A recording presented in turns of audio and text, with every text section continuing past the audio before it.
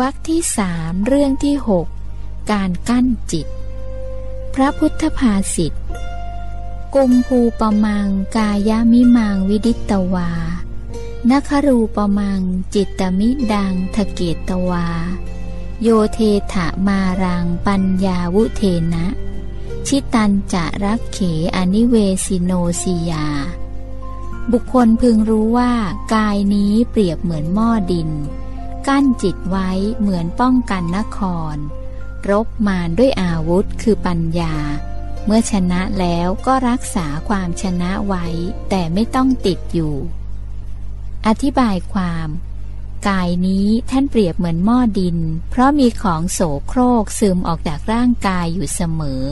เช่นเหงื่อซึมออกจากผิวหนังและของปฏิกูลพึงรังเกียจออกจากทวารทั้ง9เช่นขี้ตาออกทางตาขี้หูออกทางหูอุจจาระออกทางทวารหนักปัสสาวะออกทางทวารเบาต้องคอยเช็ดล้างกันอยู่เสมอเว้นการเช็ดล้างเพียงวันเดียวก็มีกลิ่นเหม็นเป็นที่รังเกียจแม้แห่งเจ้าของสรีระเองไม่ต้องกล่าวถึงผู้อื่นร่างกายเหมือนถุงหนังที่บรรจุเอาของสกปรกต่างๆไว้ภายในมองเกลี้ยงเกลาแต่ภายนอกเมื่อเจาะผิวหนังเข้าไปก็มีสภาพเหมือนกันทุกคนบางท่านจึงกล่าวว่าความงามอยู่ลึกเพียงแค่ผิวหนังเท่านั้นมิหนำซ้ำบางคนผิวหนังยังสีไม่งามเพราะโรคผิวหนังมีประการต่างๆเสียอีกอันหนึ่งกายนี้ท่านเปรียบเหมือนหม้อดินเพราะแตกง่ายทำลายง่ายและเปรอะเปื้อนง่ายภายในร่างกายมีแต่ของปฏิกูลเต็มไปด้วยของไม่สะอาดมีประการต่างๆเช่นกระเพาะลำไส้รุงรังไปด้วยอวัยวะน้อยใหญ่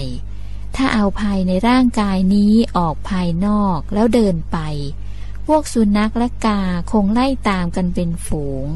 เจ้าของกายไม่ต้องทำอะไรเพียงแต่คอยถือไม้ไล่กาและสุนัขเท่านั้นท่านสอนให้กั้นจิตจากอารมณ์อันชั่วร้ายกั้นจากข้าศึกคือกิเลสให้เหมือนการป้องกันพระนครโดยการสร้างคูเมืองและกำแพงเมืองไว้โดยรอบและพึงรบมารอันเป็นข้าศึกด้วยอาวุธคือปัญญาเมื่อรบชนะแล้วก็รักษาความชนะไว้แต่ไม่พึงติดอยู่เปรียบเหมือนผู้ศึกษาเล่าเรียนเมื่อเรียนสิ่งใดได้แล้วก็รักษาไว้แต่ไม่ติดในความรู้นั้นไม่ทะนงตนไม่ยกตนข่มผู้อื่นเพราะความรู้นั้นอันหนึ่งว่าถึงการบรรลุธรรมอริยมรรคอริยผลอันใดได้บรรลุแล้วก็รักษาอริยมรรคอริยผลนั้นไว้แต่ไม่ติดไม่เพลิดเพลินแม้ในนิพพานพระพุทธเจ้าก็ทรงสอนมิให้เพลิดเพลินเพราะความเพลิดเพลินเป็นบ่อเกิดแห่งทุกข์พระศาสดาตรัสพระพุทธพจน์นี้ขณะที่ประทับอยู่ณเมืองสาวัตถีทรงปรารภภิกษุผู้เจริญวิปัสสนาพวกหนึ่งซึ่งมีเรื่องย่อดังนี้เรื่องประกอบภิกษุเจริญวิปัสสนาภิกษุ500 รูปในกรุงสาวัตถีเรียนกรรมฐานในสำนักพระศาสดา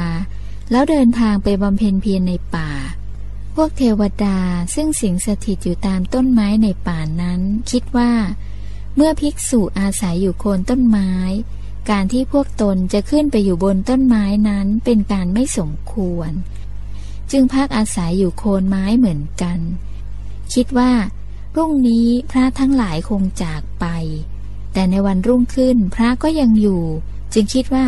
พรุ่งนี้พระคงไปหลายวันผ่านไปเทวดาเหล่านั้นขึ้นต้นไม้ไม่ได้อยู่ด้วยความลำบากจึงคิดว่าพระคงจะอยู่ประจำตลอด3 เดือนพวกตนก็คงจะต้องลำบากเรื่องที่อยู่ตลอด3 เดือนเหมือนกันจึงตกลงกันว่าจะแสดงอาการอย่างใดอย่างหนึ่งเพื่อให้ภิกษุทั้งหลายอยู่ไม่ได้บางพวกจึงทำเสียงอมนุษย์ให้ปรากฏบางพวกแสดงตนเป็นผีหัวขาดให้ภิกษุเห็นในที่พักกลางวันบ้างที่พักกลางคืนบ้างโรคหลายอย่างมีโรคไอเป็นต้นเกิดขึ้นแก่ภิกษุทั้งหลายด้วยการกลั่นแกล้งของเทวดาเหล่านั้น บางพวกเป็นโรคผอมเหลืองภิกษุทั้งหลายประจักษ์ดังนั้นอยู่ไม่ได้จึงพากันกลับมาเฝ้าพระศาสดาพระพุทธองค์ทรงทราบเรื่องแล้วทรงประทานอาวุธให้อย่างหนึ่งคือกรณียเมตสูตรให้ภิกษุเหล่านั้นสาธยายข้อความในกรณียเมตสูตรนั้นเกี่ยวกับการแผ่เมตตาไปยังสรรพสัตว์ทั้งหลายทั่วหน้าและว่าด้วยคุณธรรมของผู้จะบรรลุบทอันสงบคือพระนิพพานแล้วรับสั่งให้ภิกษุเหล่านั้นไปอยู่ที่เดิมภิกษุสาธยายกรณียเมตสูตรไปตั้งแต่ออกจากวัดเชตวันเมื่อถึงป่านั้น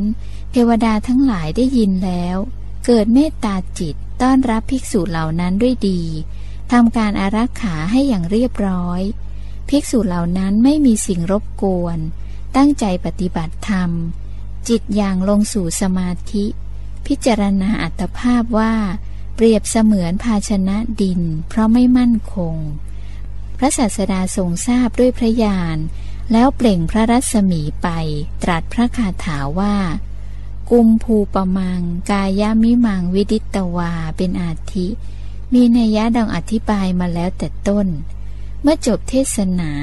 ภิกษุทั้ง500 รูปบรรลุอรหัตผลพร้อมด้วยปฏิสัมภิทาทั้งหลาย